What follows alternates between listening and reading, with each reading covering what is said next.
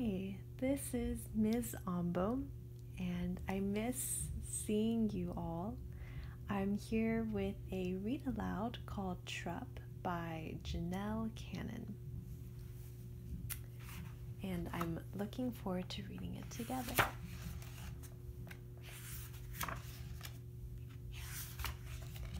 The main character, Trupp, is a type of creature called a fuzzhead. And fuzzheads are about the size of a kid, but they're covered in soft white fur and they have crystalline blue eyes. Let's find out what Trupp does.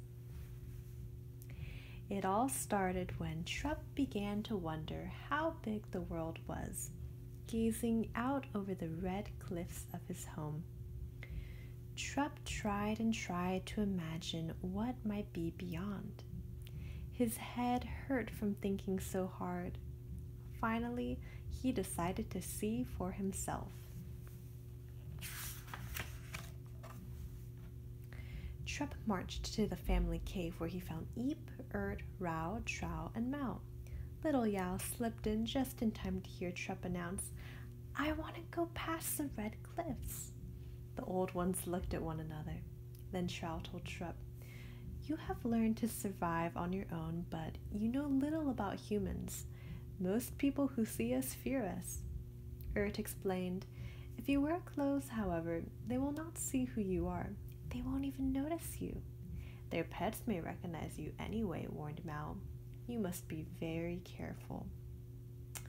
Why do you think people don't recognize fuzzheads when they wear clothes? Little Yao waved as the old ones watched Trupp eagerly set off on a trail that led away from the family cave. He scrambled up the red rock cliffs and teetered along the narrow canyon ledge. His strong claws kept him from falling. When the land became flatter and greener, Trupp found cool, grassy places to rest at night. He was enchanted by cricket songs in the moonlight. One day, Trupp came upon a path that was unnaturally straight. It led past people dwellings far in the distance. "Uh-oh," Trupp said. "Time to find some clothes." He started down the path in search of a disguise. Soon, Trupp found something very strange standing near tall rows of corn. A large black bird was perched by its head. "Don't be scared," called the bird. "This old scarecrow doesn't scare me, 'cause I'm a raven. Ever hear of a scare raven? Croak, croak, croak, croak, croak, croak." He laughed. "No," Trupp answered, "but I must find some clothes to wear so people won't be afraid of me." "Well then, use these," the bird replied, pointing his wing at the scarecrow. With the raven's help, Trupp struggled into the pants and shirt. He covered his fuzzy white head with a hat. The bird flew away and returned carrying a towel. He wrapped it around the scarecrow and said, "Don't want him to catch Jill." He lit on Trupp's shoulder, which means he sat on Trupp's shoulder. "And by the way, I come with the clothes. Call me Croc." "How do you do, Croc? I'm pleased to have you as a companion," Trupp replied as he headed for the unnaturally straight path. Large boxes of wheels now stood on that path. The raven fluttered aboard one that had an open door. "All aboard," said Croc. "This train will take us fast and far." As Trupp stretched to climb up, the pants ripped. A cool breeze tickled his tail.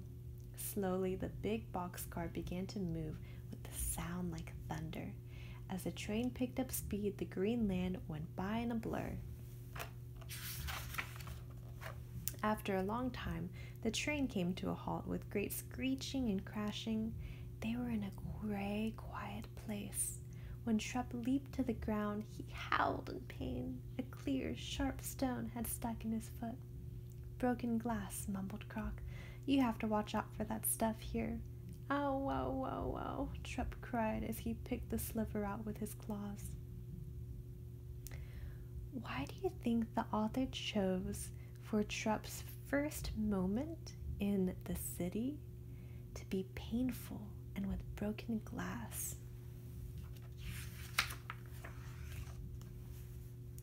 In no time, Trupp and Croc found busy streets crowded with people. The humans rushed past, their shoes clopping on the concrete. Trupp was amazed that they all thought he was one of them. "They don't even notice me," cackled Croc. Thirsty and covered with dust, Trupp and Croc were delighted to find a pool of water. They drank and took a cool bath. "Can't you read the sign?" shouted an angry voice. "No swimming in the fountain." A man in stiff blue clothes and shiny black shoes stood glaring at Trupp. "Kids these days don't even know how to read. I'll just have to notify the authorities," the man growled as he stomped away. "He must be hot too," said Trupp. I think that's a good point that Trupp makes, that adults would feel the same way in the situation because it's so hot outside. How come adults would keep that in and not respond to their need of feeling hot?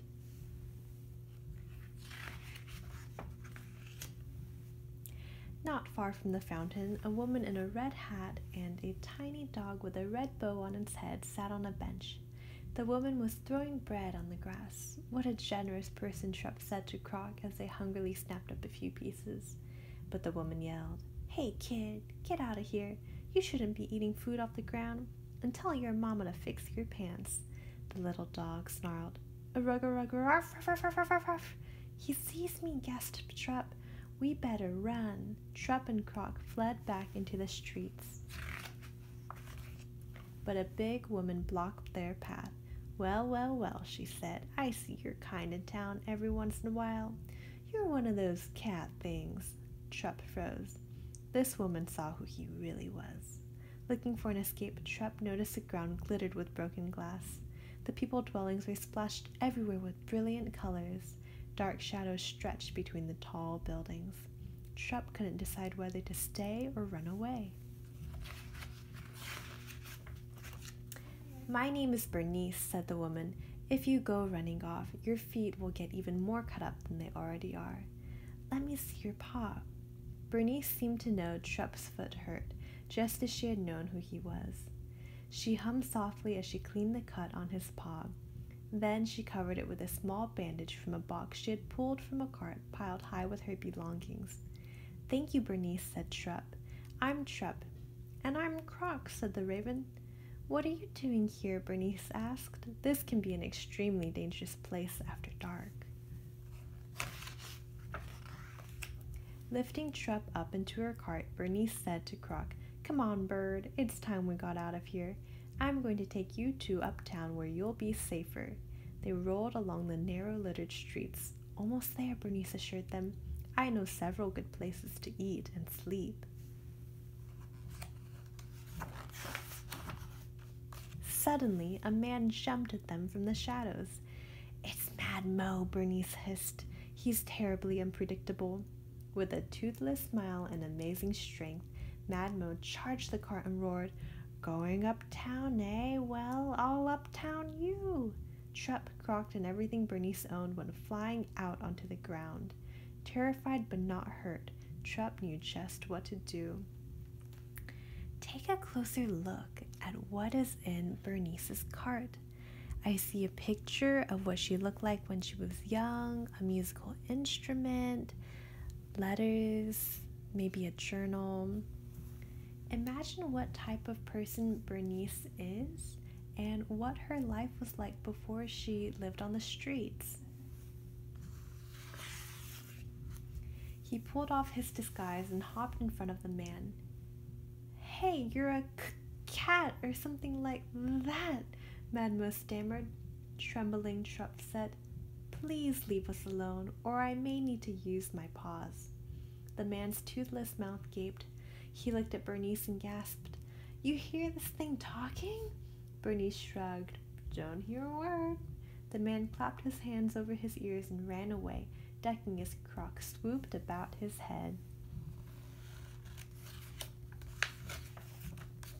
Trupp dressed and everyone put the cart back in order. Soon they arrived uptown and sat down outside the back door of a restaurant. "I love Italian food," Bernice said, And the people who run this place like to share.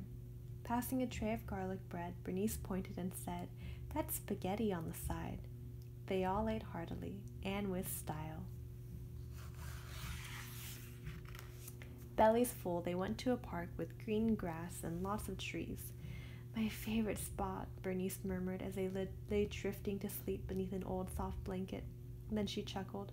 "Funny, isn't it? I wear all this bright stuff to keep me from feeling invisible. When people stare at me, it helps me know I'm here. But Trupp put on clothes so he will disappear." Trupp sighed. "I'm glad you saw me, but I'm getting tired of wearing all these clothes. I want to go home." "I know what you mean," Bernice said. Early the next morning, Bernice showed Trupp and Croc to the edge of town. "Thank you for not being afraid of me," said Trupp. "Thank you for everything." Croc clucked in agreement. Bernice smiled as she pinned the big yellow button from her hat on Trupp's shirt. "Ah, but I should thank you. It's not every day that I get the chance to help someone." Even the scarecrow waves bye-bye to them, and the raven stops on his shoulder. All right, when you think about Bernice and Trupp, they both wore clothes, but for different reasons. One wanted to be noticed, and one wanted to be invisible and blend in. Think about what's similar between them and what's different. And maybe you can relate this to your own life. It seemed like Trupp and Bernice wanted to be noticed for who they really are. And I wonder if there's somebody in your life right now that you could pay closer attention to and not make assumptions about, but try to get to know them for who they really are. Thanks for tuning in. Bye.